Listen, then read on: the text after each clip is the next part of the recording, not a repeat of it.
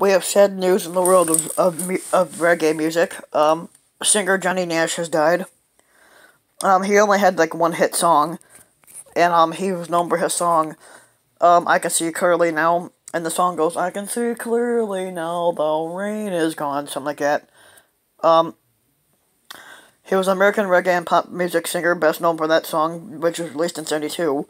He was one of the first non-Jamaican singers to record reggae music in Kingston, Jamaica. He was known for his basically style of music was reggae and traditional pop music. Started singing around the 50s, and then sang up until his death this year. He was born and raised in Houston, Texas, and Nash sang in the choir at Progressive New Hope Baptist Church in South Central Houston as a child, beginning in 1953. Nash sang cover songs of R&B hits on Matinee, a local variety show on KPRC-TV. In 1956, Nash sang on Arthur Godfrey's radio and TV shows for a 7-year period.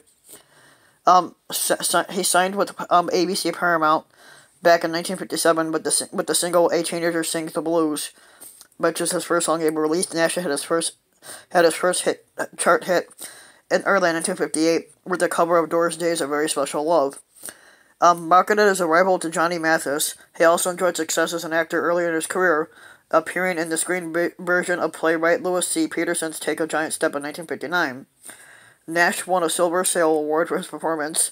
From the Locarno International Film Festival, Nash continued releasing singles on a variety of labels such as Groove, Chess, Argo, and Warner Brothers. In 1964, Nash and manager Danny Sims formed the Joda Records in New York. Joda released a Cowsills single, All I Really Want to Be Is Me. Although Joda filed for bankruptcy after only 2 years, Nash and Sims moved on to marketing American singers to Jamaica owing to the low cost of recording in that country. In 1965, Nash had a top 5 hit in the U.S. Billboard R&B chart that battled Let's Move and Groove Together. That same year, he and Sims moved to Jamaica, and their lawyer, Newton Willoughby, was the father of Jamaican radio host Neville Willoughby. After selling off his old entertainment assets in New York, Sims opened a new music publishing business in Jamaica called Cayman Music.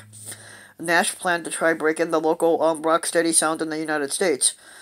Around 1966 or 67, Neville Willoughby took Nash to a Rastafarian party where Bob Marley and the Wailing Wailers were performing. Members Bob Marley, Buddy Wailer, Peter Tosh, and Rita Marley introduced Nash to the local music scene. Nash signed all 4 to an exclusive publishing contract with Cayman Music for just only $50 a week. In 1967, Nash, Arthur Jenkins, and Sims collaborated to create a new record label called JAD Records, named after the first names Johnny, Arthur, and Danny, and recorded their albums at Federal Records in Kingston. JAD released Nash's rocksteady single "Hold Me Tight" in 1968, became a top 5 hit in both the U.S. and U.K. in 1961. Nash scored another UK hit with his cover of Marley's "Stir It Up."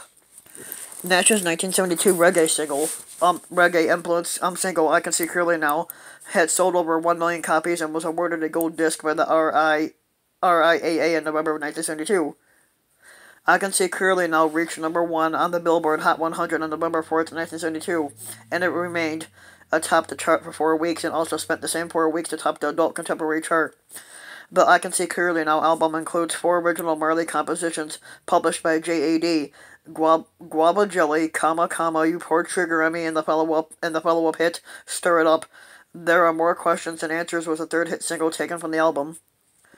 Nash was also active as a composer in the Swedish romance Vill Så Garna Tro in 1971, in which he portrayed a character named Robert. The film soundtrack, partly instrumental reggae with strings, was composed by Bob Marley and arranged by Fred Jordan. JAD Records was ceased to exist in 1971, but it was revived in 1997 by an American Marley specialist, Roger Stephens, and French musician and producer Bruno Blum, for the complete Bob Marley and the Wailers 1967-72 10-album series, for which several of the Nash-produced Marley and Tosh tracks were mixed or they were either mixed or remixed by Blum for release. In the UK, his biggest hit was with the song "Tears on My Pillow," which reached number 1 in the UK singles charts in July of 1975 for a week.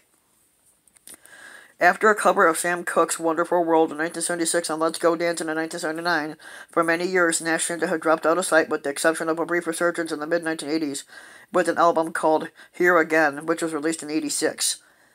which was preceded by the minor UK hit "Rock Me Baby." Younger audiences were introduced to Nash's music with the appearance of Jimmy Cliff's cover of "I Can See Clearly Now" and the Disney's 1993 hit film "Cool Runnings." In May of 2006, Nash was singing again, at Sugar Hill Recording Studios and at Tierra Studios in his native Houston. Working with Sugar Hill chief engineer Andy Bradley and Tierra Studios Grammy-winning Randy Miller, he began the work of transferring analog tapes of his songs from the 1970s and 80s to a Pro Tools digital format. On June 25th of 2019, the New York Times Magazine listed Johnny Nash among the hundreds of artists whose material was reportedly destroyed in the 2008 Universal fire. Johnny Nash has 4 acting credits going between film and television.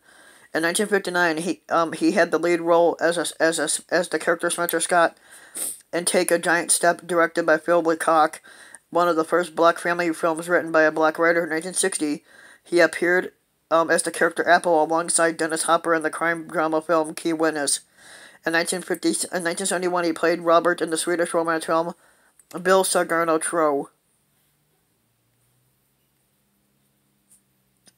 And there is no cause of death yet for him, but it says he was 80 years old. Yeah.